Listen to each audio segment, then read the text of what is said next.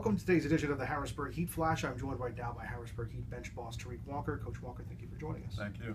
Our topic today is preseason camp, which opens October 1st. And Coach, first of all, I'm sure you're excited to get chomping back at that bit. Yeah, I mean, I'm really excited to see. We just did evaluations on the 19th, and now I'm really excited to see these young guys come in and see what they can offer in the full squad situation, and also seeing our vets. A couple of guys that we've definitely want to bring back, going into their second and third years, see their improvement. So it's going to be an exciting time come October 1st. You talk to coaches, no matter the sport, no matter the league, and they say one thing they're looking forward to when they get to their camp is competition. Oh. Do you feel like this is going to be a competition for I mean, camp? I think all of our guys know that even the guys that will be signed at that point, they know that we're expecting competition. Nothing's guaranteed. No roster spot is guaranteed. So we're expecting a great deal of competition. In some of these positions, we have 4 or 5 guys that are competing for that top spot at that position. So there's definitely going to be competition involved, and we'll make it similar to the evaluations, to where we're playing as much as possible. Obviously, there's some systems that we need to put in place, but we'll go over that as well, and then we'll play. And I guess this is going to be taking place at Sports City in Harrisburg? Yeah, most of the training sessions will be at Sports City. We'll have some fitness and agility trainings that will be elsewhere. Most likely, I'm not really sure of the location, but so there will be some times where it's just speed and agility trainings, fitness training, and then the other times that we will get into Sports City and use the boards and really work on the indoor game. How long is camp going to be? How long from, I guess the season starts November 6th, so how realistically long does camp last? Does it last right up until that date? Or? Yeah, we will take all the way up until probably November 1st with the preseason numbers.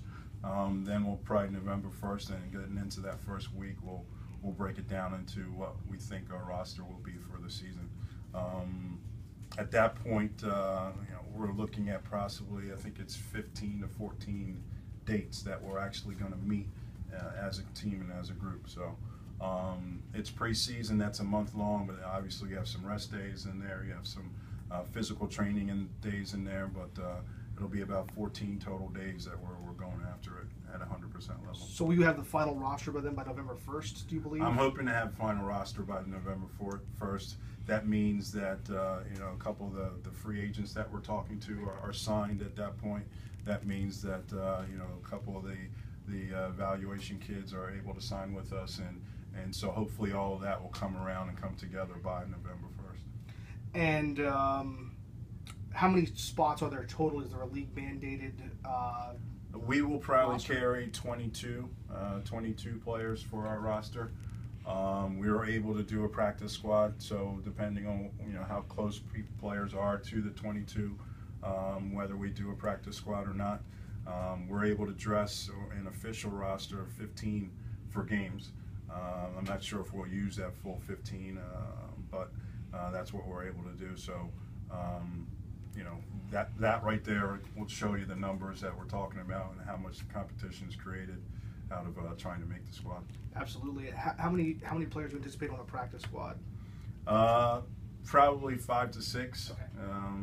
You definitely want to have an extra player at each level or each position spot. So we're talking about probably 5 to 6 players. That way, if a guy gets injured, you can bring somebody from the practice squad who knows your system, knows what you're doing. Exactly. I mean, the practice squad to me is just as important as any roster player, because there's things that we need to learn, and injuries happen more than you know it. So everybody needs to be ready as if they're going to play this weekend. I would also imagine that that's a good opportunity for you guys to develop guys who may be on the cusp of being ready to play in the league, but not quite there yet. Yeah, and that it's a huge opportunity for players to learn, especially young players, to come in and learn a system, and to be around the guys, some of which they need to learn how to be professionals as well. So that's a very helpful tool for us.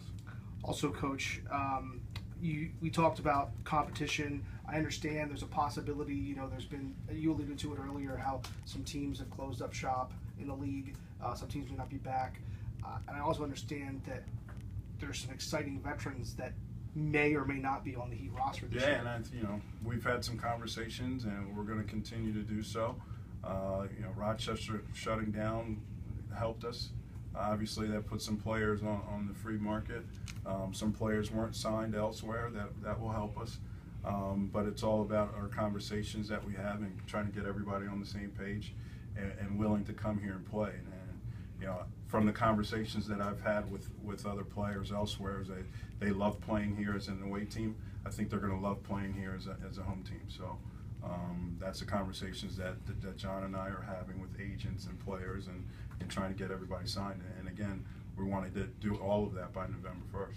Plus, where else can you work with a coaching staff like Gino DeFlorio and Tarik Walker? well, hopefully people out there are thinking that way. Coach, and then lastly, with the free agents you're talking to, with the competition you had, we talked about competition for roster spots, but it sounds like, I don't want to put words in your mouth, so I'll let you answer the question, but it sounds like there's a lot of competition for just starting spots this year as well. Oh yeah, like I said, we've always gone by there isn't a guaranteed spot. And that includes, if you want to call it the first 12 players in the roster, or if you want to call it the last, 7 players on the practice squad.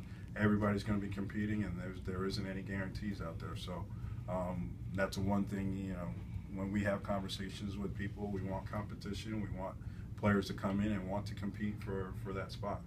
Fantastic, Coach. Thank you very much for your time on the Harrisburg Heat Flash. Thank you.